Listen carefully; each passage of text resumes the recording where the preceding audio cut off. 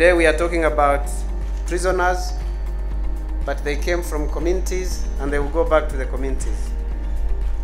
Our role, our contribution, working with everyone else, is to make sure that while they are here, they gain skills. When they go back, they are accepted and reintegrated with their families and their communities. We are very happy to make our small contribution to RCS mandate and to the objective of the government of Rwanda to actually implement correction rather than imprisonment.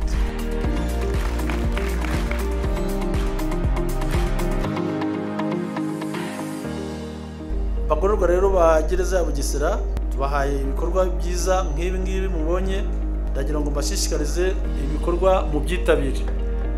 Rero ibi bikoresho mu byaza umusaruro, nagira ngo kandi sabe n'abastafu bazabigisha ko bazabaha ubumenyi bufite ireme kandi nabo bakabafasha kugira ngo ibikoresho bifatwe neza.